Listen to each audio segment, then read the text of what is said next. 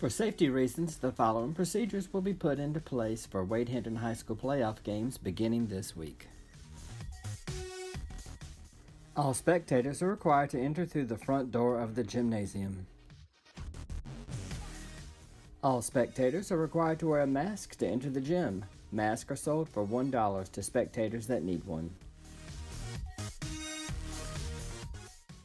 Other than Wade Hampton students, children under the age of 18 require a parent or guardian to enter the gym.